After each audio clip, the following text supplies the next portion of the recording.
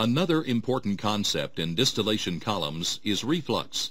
Reflux is the amount of distillate returned to the top of the column as a liquid. If there was no reflux, the top of the column would contain only vapor and multiple stages would not be possible. Reflux is required in order for the fractionation column to operate. How much of the distillate should we return to the column? The answer to this question lies in an economic analysis and will be different for each process.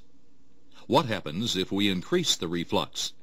The extreme is called total reflux, or in other words, all of the distillate is returned to the column.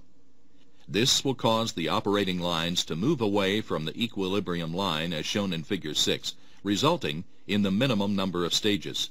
Unfortunately, since there is no distillate stream, there is no product stream.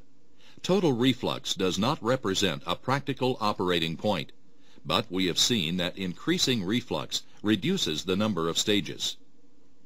If we decrease the reflux, we remove more of the overhead stream as the distillate product and return less liquid to the column.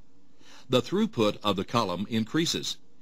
However, reducing the reflux causes the operating lines to move towards the equilibrium line. The result is more stages are required to achieve the separation. More stages results in a taller column.